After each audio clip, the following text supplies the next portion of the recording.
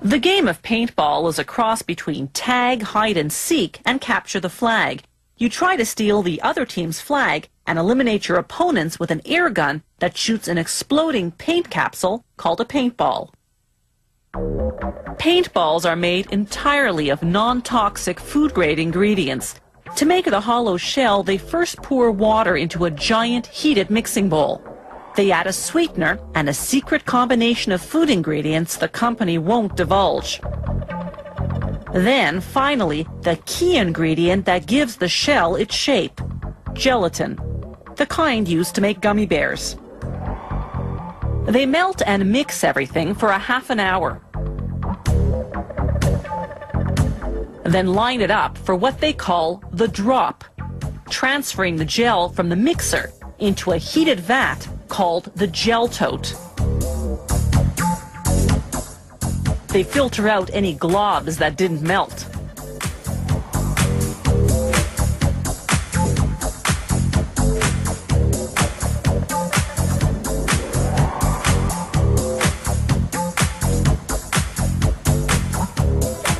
Once the gel is securely in the tote, they lower in a giant blender.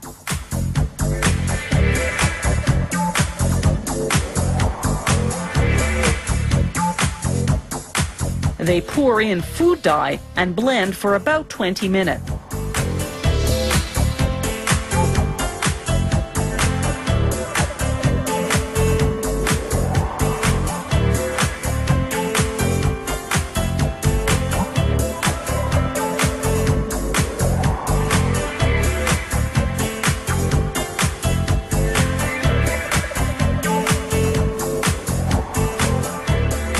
Elsewhere in the factory, they use the same method to dye what's called the fill, the paint that goes inside the shell of the paintball.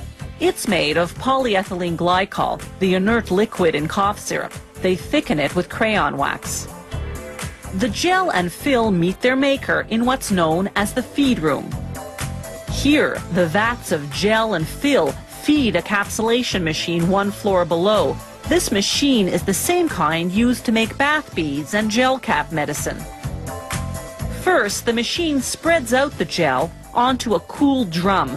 This creates a continuous thin sheet of gel called a gel ribbon. This cooling cures the gelatin to the point where it can now be molded into the hollow shell of the ball.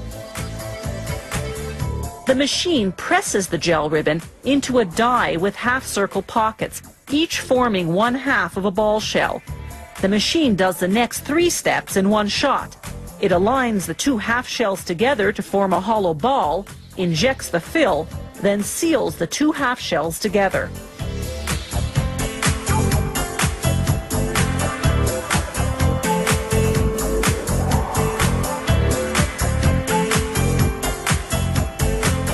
These newly minted paintballs are still quite soft, though. If they're not dried out, they'll lose their shape. So they fall down onto a conveyor, then roll into a tumble dryer.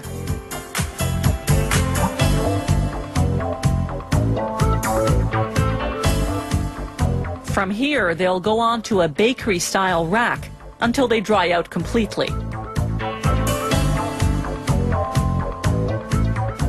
To make dual-colored paintballs, they use the exact same process, but feed 2 colors of gel ribbon into the capsulation machine, 1 color for each half of the shell.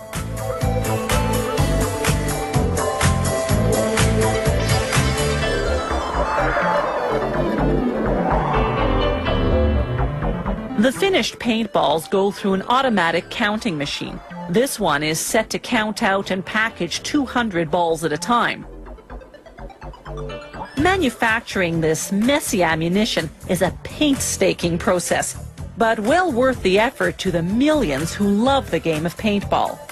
Invented just 15 years ago, it's caught on in more than 40 countries worldwide.